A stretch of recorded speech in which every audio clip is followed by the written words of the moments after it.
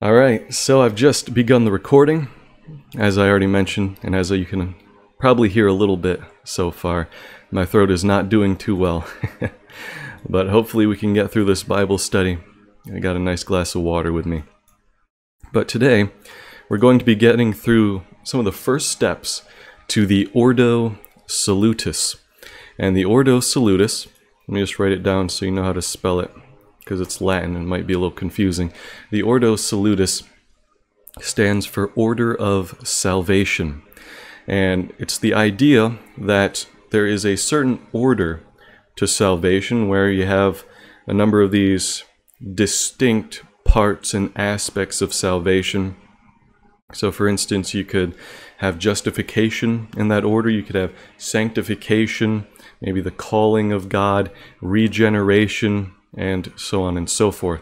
So there's a certain order to salvation. We saw that it wasn't necessarily, and probably isn't, unless you're talking about the really last step, which is glorification, which happens in the end times, but it's not really chronological. There are a number of parts that just pretty much all go together, right? So if you are regenerated, then you've been born again, you've been brought to new life by the Holy Spirit, and you will have, as a result of that regeneration, faith and repentance. We'll see that some people kind of switch the order a little bit, but you will have faith and repentance from that regeneration pretty much immediately in most cases. And along with that, once you have been regenerated, once you have been converted and sanctified and you've been brought into the Christian life, then immediately you will be persevering in that Christian life. So people include perseverance in the Ordo Salutis. So here is an example of what the Ordo Salutis could look like. Some people disagree on the order, but this is what Louis Berkhof makes the order out to be. So it starts with God's calling, and then regeneration, you've been born again, and then conversion, which includes faith and repentance, and justification, sanctification, perseverance, and glorification. Just keep in mind that this is not really a chronological order of salvation. It's more of just a bunch of different aspects. Some are linked together, some just go together immediately. So don't get too caught up in thinking of these as all separate steps. Though you can think of the first and the last step as fairly separate. So, you know, even before you're saved and regenerated necessarily, you have been called by God.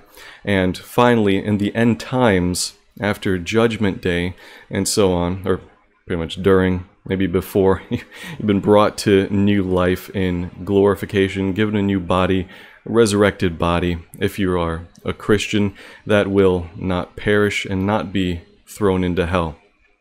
And it will be not have all the problems that we do today when God makes the new heaven and the new earth, and everything involved in that. But we'll look into that in more detail. I'll just give you the quick summary.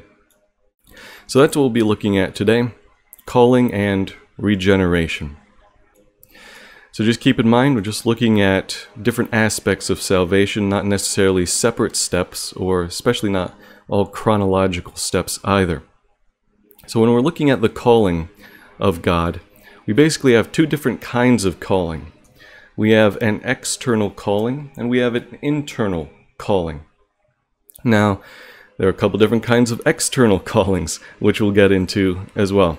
So with external callings, you can take a look at nature. You can look around you and see creation.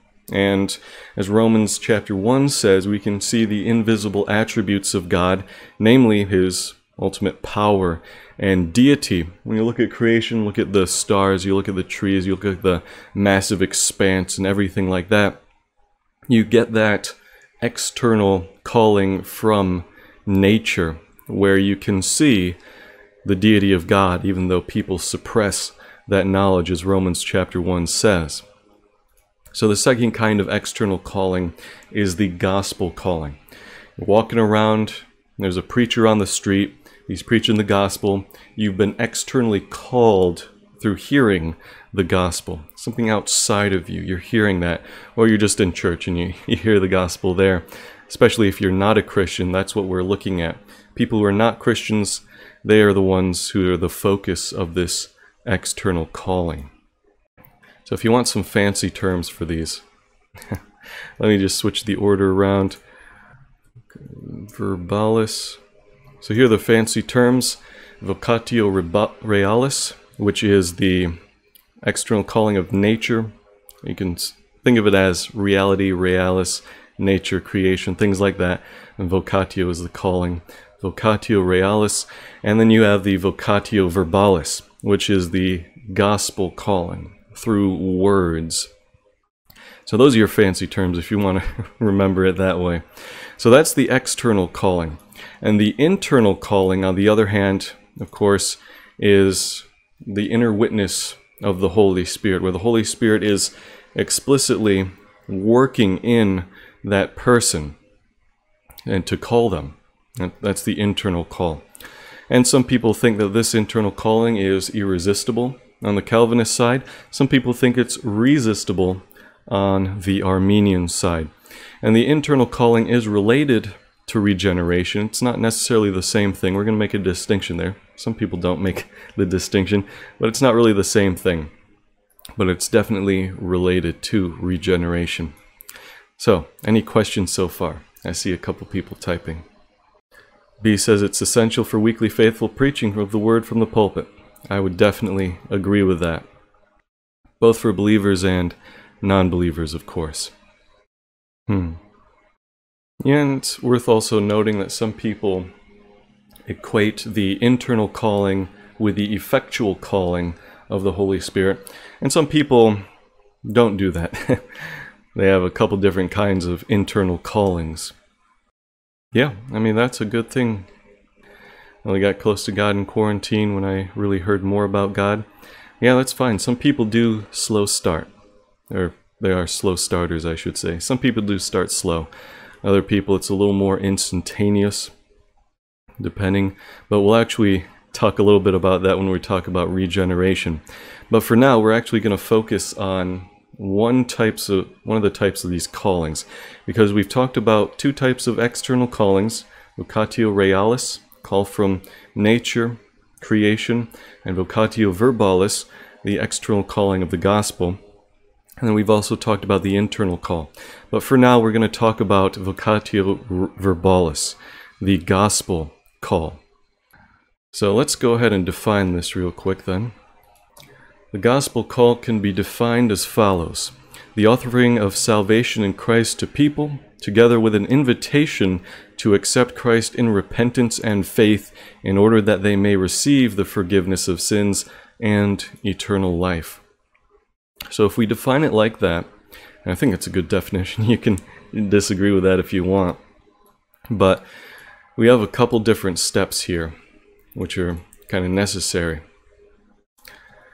And just because I'm a little under the weather, maybe you guys could read some of these verses real quick. So we have a couple verses there.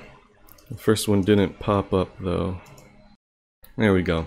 So we have 3 points in this definition. Number 1, the gospel call is a presentation of the facts of the gospel and of the way of salvation. Point number 2, it's an invitation to come to Christ in repentance and faith. And point number 3, a promise of forgiveness and salvation. These points not only are evidenced in the couple verses here, but they're also evidenced in the different sermons that we see, especially in the book of Acts. If you take a look at Stephen's sermon, Peter's sermon, a number of Paul's sermons, they usually include these as some of the main points here. So I need a volunteer to read those 2 verses there. I can. Whenever you're ready. 1 Corinthians 23-24. But we preach Christ crucified, to the Jews a cause for stumbling, but to the Gentiles foolishness. But to those who are called, both Jews and Greeks, Christ is the power of God and the wisdom of God. Matthew 11:28. Come to me, all of you who labor and are burdened, and I will give you rest. Wonderful, thanks. So the first point there was from 1 Corinthians 1:23-24. We see a number of these different facts about the gospel. And we see even more facts if we read more sermons and, very important facts. Things like the basis in Romans 10:9, confess with your mouth that Jesus is Lord and believe in your heart that God raised him from the dead. So facts are included in the gospel presentation, and thus they have to be included if you're looking at a gospel call. But of course, facts can be resisted, and they often are. People suppress the truth, and even demons, they believe the facts, and they know the facts probably better than we do most of the time. So that can be resisted. I don't think anyone disagrees that the gospel call can be resisted. It's not completely effectual to salvation. Armenians, I'm pretty sure they agree that the gospel call can be resisted. Calvinists, I'm sure they believe that the gospel call can be resisted as well. So just keep that in mind. It's a presentation of facts, and it's an invitation as well. It's all external too, so it can be easily resisted. So any questions on that so far? Yeah, that's a great illustration there. And we can see that in our own, just natural experience. It's easy to resist the gospel call. And you also see that in the Bible too, many examples of people who have heard the gospel and rejected it fairly easily. A lot of examples in Acts, examples from Jesus' preaching even, and all that. So I have a couple questions first. If someone may be wandering B again, since you already volunteered, could you read these verses real quick from Romans? Or Romans 10:13-15. For everyone who calls upon the name of the Lord will be saved. How then will they call upon him in whom they have not believed? And how will they believe in him about whom they have not heard? And how will they hear about him without one who preaches to them? And how will they preach unless they are sent? Just as it is written, how timely are the feet of those who bring good news of good things. Romans 10:17.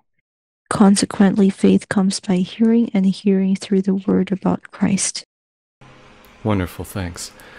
So a few verses there, and fairly rhetorical questions. How will they call on that person who they have not believed, and who have they not heard, and who they haven't heard preached either? So my question then, regarding all these verses, can people come to salvation without the gospel call? What do you guys think? All right, Hat says yes. Could you give some ways that could happen? How would someone come to salvation without the gospel call? Yep, so B is making a distinction there, and it's a distinction that we made before, so that's really good. So she says if you're talking about natural theology itself, and that's a big no. So that would be vocatio realis. So we're talking about the witness of nature. So if we're just talking about the witness of nature and not the vocatio verbalis, the gospel calling, then B says then no, that person can't come to salvation. So Nat says yes, it's possible to come to salvation without a gospel call. So Hat says, for example, if Jesus appeared to someone in a dream, and I think we do have biblical examples of that as well. Arkenwolf says, maybe this person was preaching the gospel, maybe he wasn't, perhaps, the full gospel.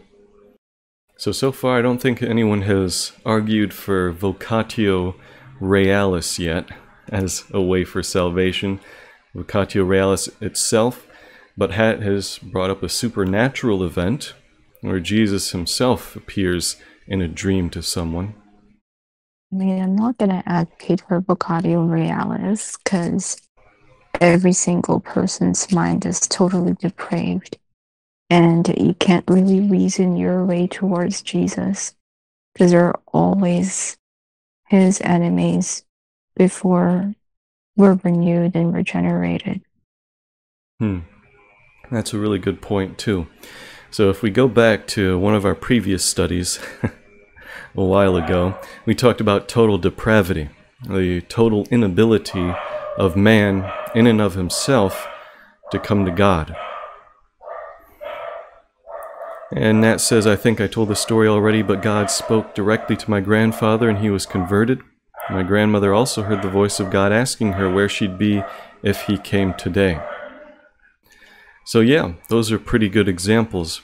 And I still don't think anyone has argued for vocatio realis yet, the witness of nature itself, but rather, there are supernatural events, and perhaps in these supernatural events, Jesus can, give someone the gospel, either through words or through some other means, but that's a possibility as well. It's also possible with these examples, perhaps, that maybe we skip the external calling of the gospel itself, and we move right into the internal calling. Then we'll get to that pretty quickly.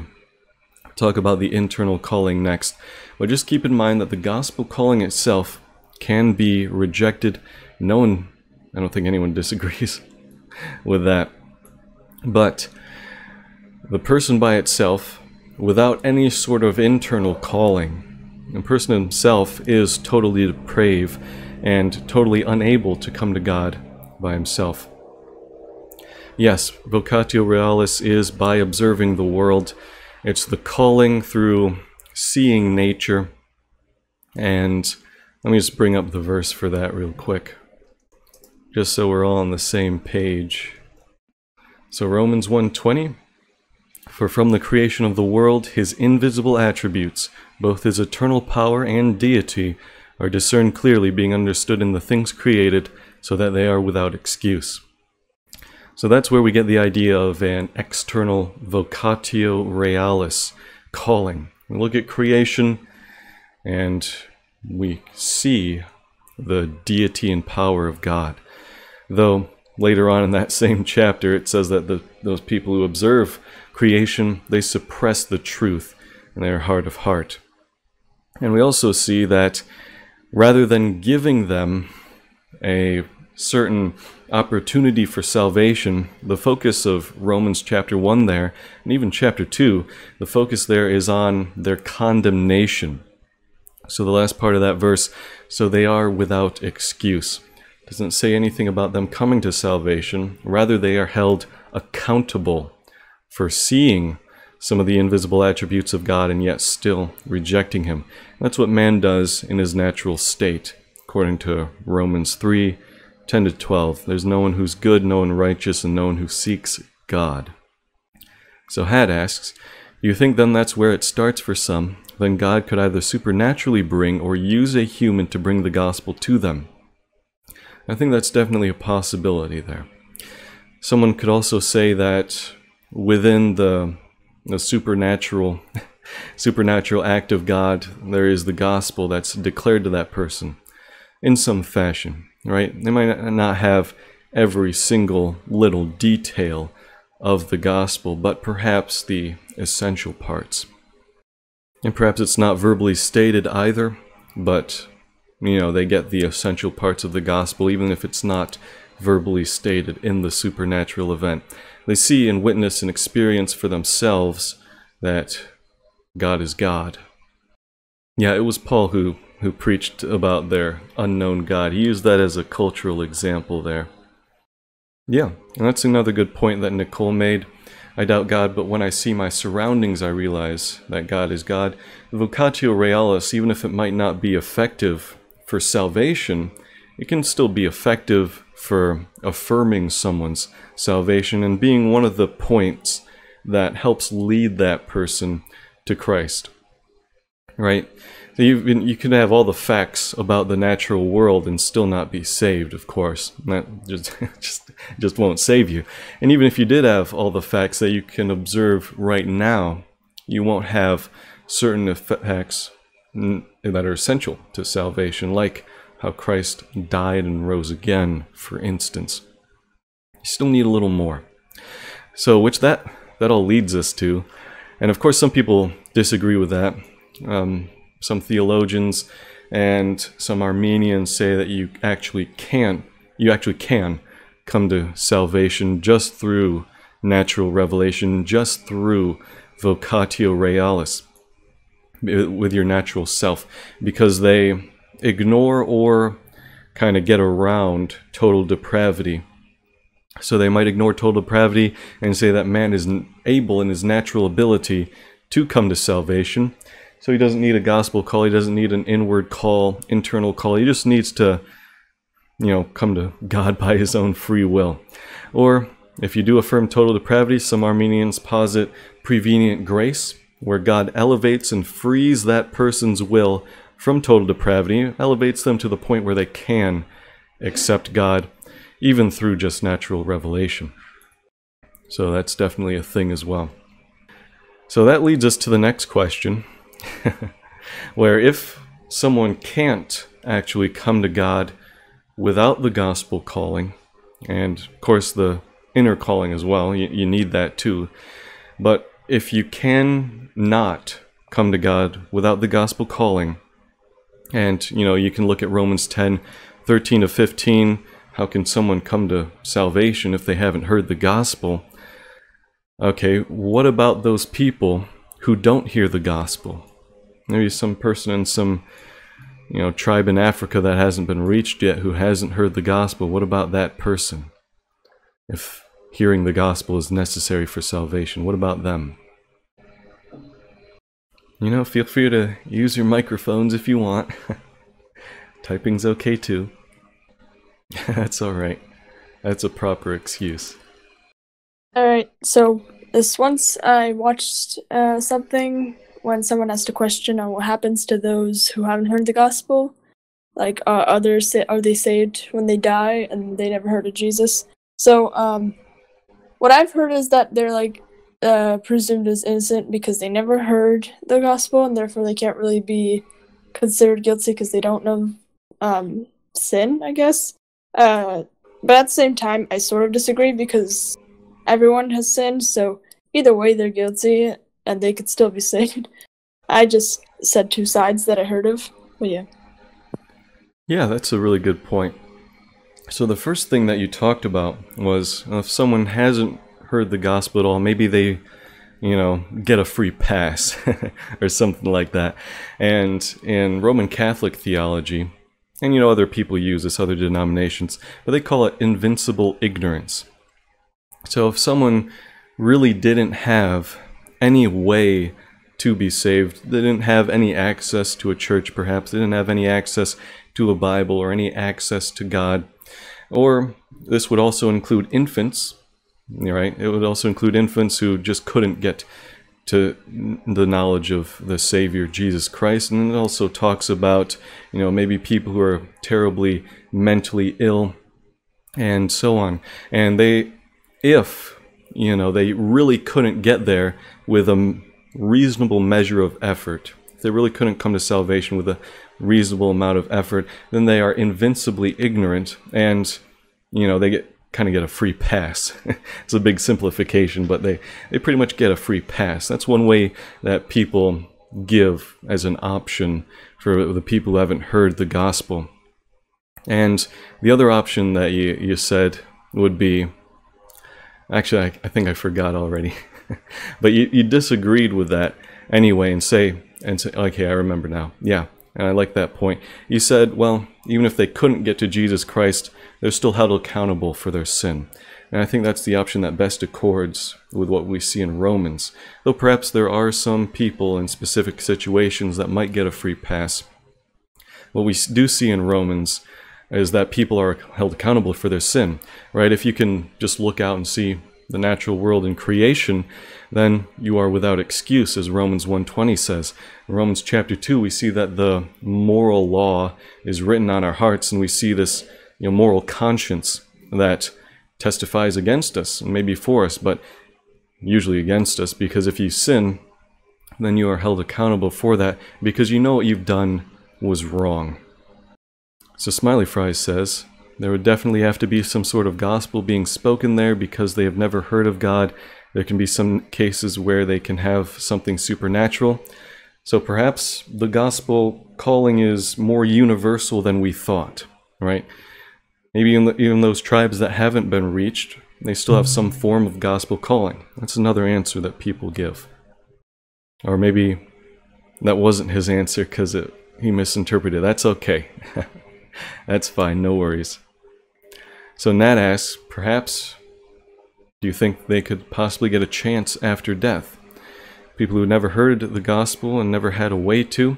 And that's yet another answer that people gave. I'm glad we're getting all these different answers because people do give a big variety of answers. So perhaps they do have a chance after death, and that's an answer that people give. I personally don't agree with that. I don't think there's any evidence in Scripture that, we hear about that. What we do see in Scripture is that it's appointed for one person to die once, and then judgment. We don't really hear about a second chance or anything like that. So Fluffy asks, doesn't God judge them by what law they follow? And I would say that we all have the universal moral law written on our hearts, and if someone sins once, they're judged to condemnation. So Arkenwolf says, heard that infants cannot sin until they have knowledge of sin. And that's generally what people call at least a form of the age of accountability. So there's a specific age, and that might differ from person to person depending on how fast they mature, of course. So perhaps they have a specific age for an infant where once they get to that age, then they can be held accountable for their sin. But before that, they're just not held accountable for it because they are, in a sense, invincibly ignorant of sin. They're not mature enough to be held accountable for it. And that's another option that people take. So I'll give you guys a couple options as well, some of the major options. So on the Calvinist side, strong on God's predestination and sovereign will, and on man's moral responsibility too. On the Calvinist side, they would say, well, those unreached people groups and tribes, they were simply destined for hell. God just didn't choose them to be elect. He just chose to let them be in their sin. Chose to give them over to their sin. And the fact that they didn't have an opportunity for salvation just means that they were chosen for damnation. So that's an option that some people take. Another option is, I guess, the Molinist side, or at least the William Lane Craig option. So William Lane Craig is a Molinist, and you don't really need to know what that is because it's a little confusing. I won't explain it right now. But he kind of gives the option that, well, perhaps all of these people who are unreached and haven't heard the gospel and didn't have an opportunity, perhaps those people just wouldn't have accepted the gospel anyway, even if they did have the opportunity. So that's another option. They just wouldn't have accepted the gospel anyway. So it doesn't really matter if they're in a place that has access to the gospel or not. So Arkenwolf says, I know that a bit. I think it was something Jesus talked about. Well, actually, that's Smiley Fries. One instance where a man had went to hell and wanted to have a second chance and to tell his family about God, but God wouldn't let him. That's definitely a great example for that. Specifically, though, we're talking about Hades, or Sheol in Hebrew, but we're talking about Hades, not the hellfire that we think of today.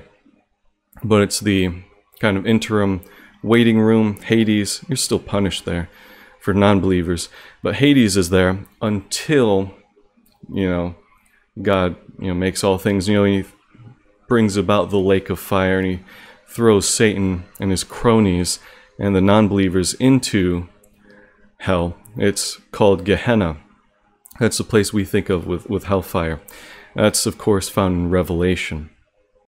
So he was actually thrown in Hades there for the rich man and Lazarus. Lazarus was, the other side in paradise. So yeah, we don't see a second chance in that parable. I don't know if there is a second chance, but we don't have any evidence of one, I don't think. It seems that the evidence, like that parable, would kind of militate against a second chance. So Nat says, I guess that's why the Bible says we should go out and preach the gospel, so that way everyone gets a chance to hear it, which is where missionaries would come in, etc. Yeah, the fact that there is no second chance, that we are talking about eternal life or eternal damnation, should definitely spur us on heavily in preaching the gospel to people and doing everything we can to bring people to the gospel. But on the other hand as well, we also have to look at moral responsibility, right? Someone is morally responsible for their sin, and if they go to hell because of their sin, they're morally responsible for that, and we don't have to beat ourselves up to no end because of that. They're morally responsible for the actions that they take and the choices that they make. Yeah, that was one of the last verses of that parable, Fluffy. And the point there was that the rich man was begging Abraham and God to send Lazarus to his brothers so that they would believe in someone who rose from the dead. But the point that was the retort given to the rich man was that, well, they have the prophets, they have Moses, but if they don't even listen to them, neither would they believe someone who is risen from the dead. So there is a point where even through miracles, you just can't bring someone to salvation, right? You shouldn't beat yourself up too much about that. But, if you're not doing much about the gospel and, proclaiming the gospel to people and evangelizing, well, then you can beat yourself up about that. But there does come a point where even miracles aren't going to bring someone to salvation. So that's another good thing to remember. And finally, I just want to bring up one last point about people who haven't heard the gospel, who didn't even have a chance for salvation, perhaps. Frank Turek brings up a great illustration where he talks about, the question of, well, if God didn't even give them the chance for salvation, isn't that unjust? Frank Turek gives the great example of, let's say there is this terminally ill man, and he's got this fatal disease that will kill him unless he gets to the doctor's office. All right? It'll kill him unless he gets to the doctor's office, but he was born in some random tribe and he couldn't get to the doctor's office at all. And the question then is, that man dies then, what actually killed him? Did the disease kill him, or did the fact that he didn't get to the doctor's office kill him? It was the disease that killed him, right? And if we tie that in with moral responsibility, let's say that man did something horribly wrong to warrant and to get that disease, that fatal disease in himself. And that person did something that he could be held morally responsible for in getting that disease. And then I think you have a pretty good illustration of what happens. And for infants, we have a number of explanations. You could talk about invincible ignorance, an age of accountability. You could also talk about a passage like Romans 5:12 and the other passages around there. Because of this, just as sin entered into the world through one man, and death through sin, so also death spread to all people because all sinned. So, I usually go with the idea that somehow, either spiritually or representatively, even infants have sinned in Adam in such a way that they could be held accountable for Adam's sin. And I think this is the best explanation that accounts for infants being able to die in the womb, infants being born into a sinful world and being subject to sin, even though, you probably can't talk about a fetus sinning exactly, or even from conception, immediate conception probably hasn't sinned. But that fact that they've been born into a broken world, that they can die even in the womb before then, I think is evidence that death has spread to them, and because they've sinned in some fashion, spiritually in Adam before, actually when they fell, and so on and so forth, before all this stuff, thousands of years ago. So in some fashion, either representatively or spiritually. So that's another idea that people have. So Arkenwolf asks, by the way, I want to say that we can't assume God's righteousness. Our hearts are still twisted, so we can't always say, well, God wouldn't do that. That's a great question. I would say that we can trust in God's righteousness based on the witness of the Bible, based on the things that He's done already. But I would say that not just our hearts being twisted, but more than that, it's that well, yeah, I guess it kind of falls into our hearts being twisted.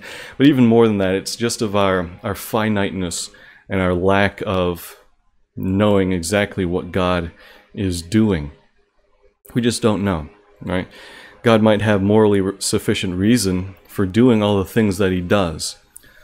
So I would say that we just can't know that exactly, what morally sufficient reason God would have in allowing death to come to people and allowing sin to come into the world, and so on and so forth. Of course, we have explanations, right? But, they're more of guesses and speculations. So, for instance, why did God permit evil to come in the world? Why didn't he just make a perfect world? I would say perhaps God did it this way because it would perhaps glorify him more. With a sinful world, he could exercise judgment, mercy, all of those wonderful offices of God. He could exercise greater love for enemies rather than for people who already love him, right? It takes a greater love to love your enemies. So God wouldn't be able to exercise any of that or show his full majesty through those wonderful offices of his, like judge, the office of judge, the office of mercy, and so on and so forth.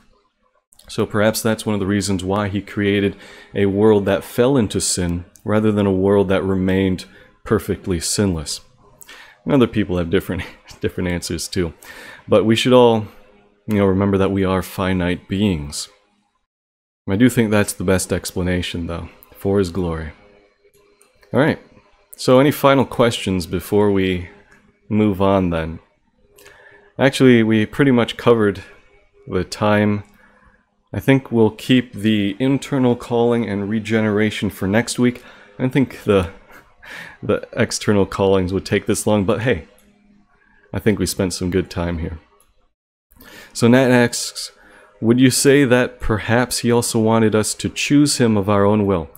That's the option that most free willists take, especially libertarian free will. So God created a world that could fall into sin because he wanted us to be free to choose him or to choose sin. The issue with that, of course, is couldn't have God created a completely free world that actually remained perfect and didn't fall like it did? And some people say no. Some people say yes. Perhaps that is possible. If we look at heaven, for instance, people in heaven are completely and perfectly free, but they won't sin. Are they truly free to choose sin? Some people would say yes. Some people would say no. So yeah, we got a number of options there. So Fluffy says, angels fell though? Yeah, angels did fall. How did they fall? Did they also have the same free will? And couldn't God have made a world that didn't fall, even though they were free? Of course, even on the free will side, you could still take the glory route. And it was for God's glory that he chose to create a world that would fall. A world that was perfectly free that would fall, rather than a world that was perfectly free that remained in perfection. It was for his glory that they would fall, so that he could exercise mercy and judgment and greater love and so on. So it is a tough question, but I do think that there are many solid answers within Christianity. Not all of them are necessarily exclusive. In apologetics, this problem is called the problem of evil. Why is there evil in the world if there is a good God? That's usually the question asked. But I do think that we have very solid answers for that. We have some solid real answers right now that we can actually bring up. And we also have an answer that, well, we just don't know why exactly God would do that. And we can't have perfect knowledge of why he would do that either. Now take care, Smiley Fries. So Hat asks, best resources to answer the problem of evil. You can link them after, of course. Well, there's a lot of great answers, and it also kind of depends on your theological bent. The answers that Arminians give would be different than the answers that Calvinists would give. On the Calvinist side, there's an entire book, I think, called something about the problem of evil and Calvinism. There's an entire book on that I would recommend. Some other options, I don't have any books off the top of my head, but there are a lot of great apologists out there that you can take a look at. And I'll probably try to bring in some book recommendations next week. I'd need some time to sift through it, but there are definitely resources out there, and you should definitely check them out. And that's one of the issues that people have, right? Either they know that there are those resources out there for their own doubts. Maybe they've been struggling with the problem of evil. There are resources out there for their own doubts, but they either don't know that those resources exist, or they do know and just don't look into it, but they let that doubt fester in their minds. So I would highly recommend to look into those resources. There are tons of resources. It's been a thing that's been written on for thousands of years. And even today, there are tons of great apologists out there working on this problem. And I think there are many great solid answers for it too. There's also YouTube videos. If you don't want to buy a book, there are YouTube videos for it. Lots of great resources online. All right. So any final questions before we close this out? We took a look at external calling. And there are two types of external callings. We have vocatio realis, the call from nature. Just looking out, considering the things that God has made, you will see His deity and His power through that. Of course, people will reject and suppress the truth, of course. And you also have vocatio verbalis, the gospel calling, where you've heard the gospel and you've been called in that way, either perhaps supernaturally or from a preacher calling you to repentance, and so on. And next week we'll take a look at the internal calling, which is, that internal calling where it starts getting into your heart, pretty much. And we'll talk about regeneration in tandem with that. Not really the same thing, but most people say that they lead to the same thing. Regeneration is when you've been born again. And it's a work of God. But we'll get to that. One final thing I want to note real quick. One other difference between Calvinism and Arminianism. Actually, a couple differences. So this is our Ordo Salutis, calling, regeneration, and then conversion. So this is the order that most Calvinists take, most Reformed people. But the order that some Arminians take is some people put regeneration first. Some people put justification first. But most of the time, they switch regeneration and conversion. So if conversion includes faith and repentance, and if someone in their own natural free will or freed will can come to faith, can have faith in Jesus, then conversion would come first. And after they have faith, then they are regenerated by God. But they have to first come to God by either generating that faith in themselves or making use of the faith in some fashion. They have the final say to whether they are regenerated, whether they are saved or not.